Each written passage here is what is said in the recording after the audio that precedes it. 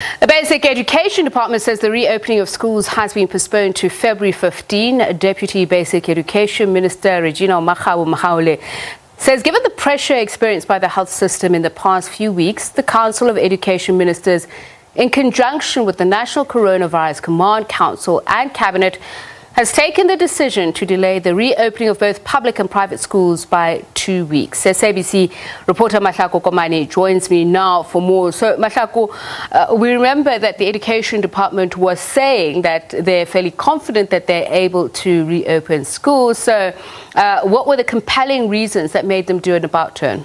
It would seem you are quite correct. On Monday, we did hear the DG saying that their research is based on information that they were getting from the Department of Health. Were confident that they could open schools. Looking at the mortality as well as the admission rate of learners, they were quite happy to continue on the 27th of this month. However, I'm told one of my sources tells me that it was actually Health that had said that they are obviously experiencing that huge influx of numbers when you look at the infection rates that are currently happening in the country.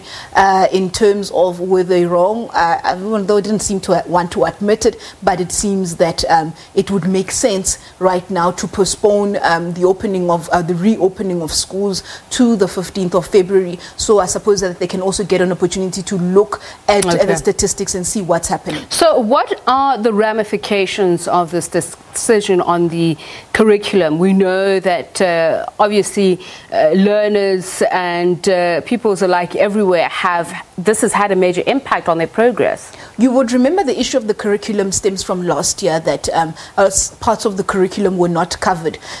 We were also told that going into 2021 they would somehow manage to factor what wasn't covered last year, because some of these subjects, we understand, are building blocks. You can't really be confident enough if you're missing certain parts of it.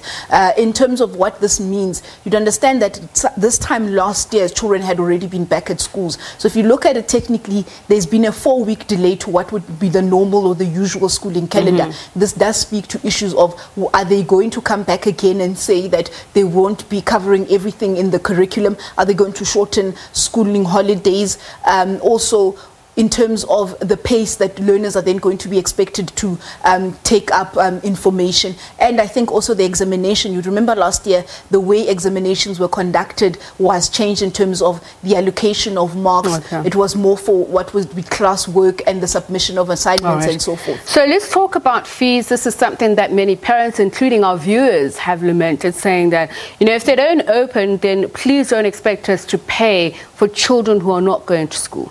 Yes, definitely. It was already a problem with parents feeling that by the 27th of January, it was already at the end of the month. So there would have been that time period where learners wouldn't have gotten it, wouldn't have been in school. Parents obviously not too happy. But when we spoke to FETSA saying that you would understand and appreciate the education dynamics in this country, that there are quite a number of schools that employ teachers under their SGBs, and they depend on school fees to be able to meet that commitment that they have to their educators.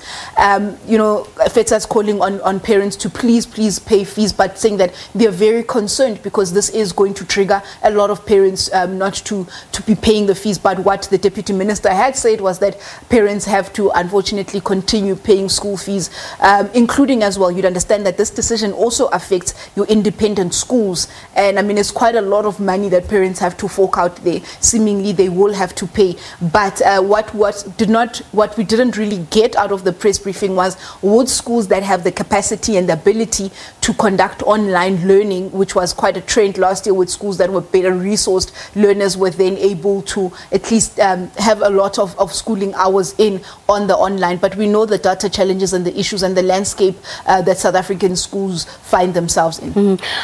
I want to talk about those resources. One of the things that we've seen as problematic, and by the admittance of the National Basic Education Department through its spokesperson, is the lack of teachers. Unfortunately, we've seen a lot of them being infected. We've seen deaths of teachers. How's this going to impact the schooling year, especially if we're going to implement safety protocols? You need the requisite number of teachers for pupils, especially if you're going to cut down on classes, but also those who've been through the training. Well, in terms of the classroom space, what most schools had then done, you'd remember that children would then come on certain days, so certain grades were coming on certain days. Not necessarily a challenge there, but what is quite a concerning issue, and I think what the department had answered was that it was only when I think they reopen and their SMTs, as well as the various principals of schools are back at school or they're back at work, will they be able to formulate and understand who is missing and where would they have to beef up their staffing or re-employ new teachers. Quite correct that we have lost quite a number of teachers to the coronavirus, but also we saw even with the markers, I mean, these are teachers that would ideally be teaching grade 12s that have also succumbed to this. But I'm assuming that hopefully by because you'd understand teachers will be back on the 1st of February. By then, maybe a few days after that, we'd have an idea of who's missing where and what is it that the department will do. Thank you very much. Mahlako Komane, SABC reporter on that story. Of course, she'll keep us up to date on when the school reopening announcement is going to be made as well.